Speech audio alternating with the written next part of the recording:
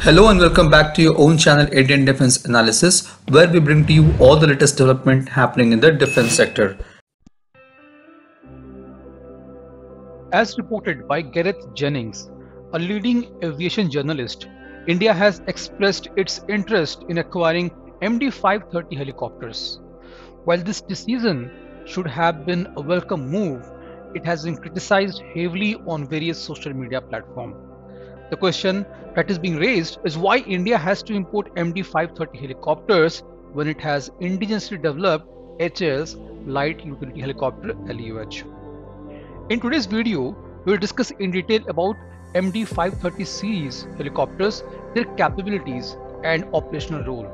We'll also talk about the differences between MD-530 helicopters and HAL's LUH.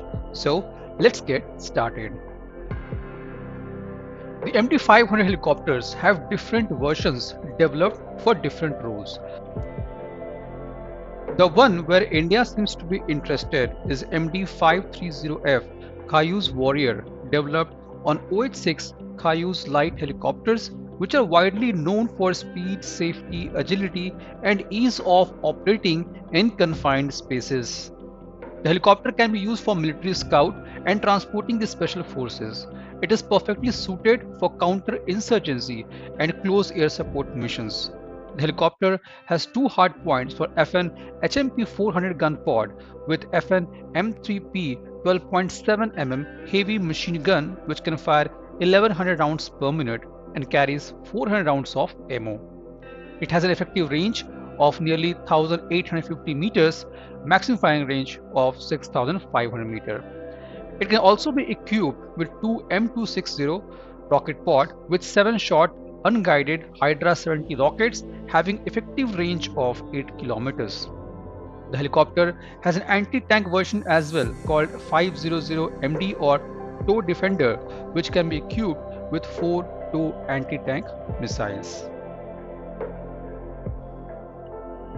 The Philippine military is using this helicopter for special forces, which is modified 500 mg Defender that carries 12.7 mm caliber machine gun and 7 tube rocket pods and operate as a light attack aircraft. Afghanistan Air Force is the largest operator of MD-530F Cayuse Warrior. However, their experience is not good. According to Colonel Kalandari, Afghan Air Force pilot, it's unsafe to fly as the engine is too weak. The tail rotor is defective and it is not armored. If we go down the enemy, we are going to have enemy return fire, which we cannot survive. If we go up higher, we cannot visually target the enemy. Clearly, these helicopters are not meant to be used in combat zone under heavy fire. The helicopters are suitable for urban or jungle mountain warfare or counter-insurgency operations, as due to their small size they can easily land in confined space and land on rooftop. They can carry 4 special troops along with them apart from crew of 2.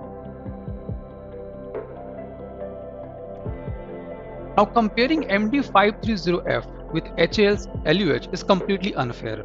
LUH, even though called light utility helicopter, has weight more than double of that of MD-530F helicopters. Therefore, LUH is not suitable for operating under confined spaces and in urban warfare. LUH is not armed and mainly used as utility helicopters. However, if armed forces want, the helicopter can be armed, but then it will require to undergo trials and certification, which is a time-consuming process.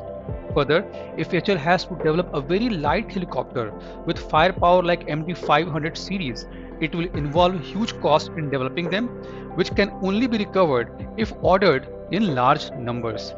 However, what is not clear is the number of such helicopters required by Indian Armed Forces. It's speculated to be ordered only for Special Forces unit, hence the quantity of helicopters will be very less. In this situation, it is wise to buy rather than build these helicopters indigenously.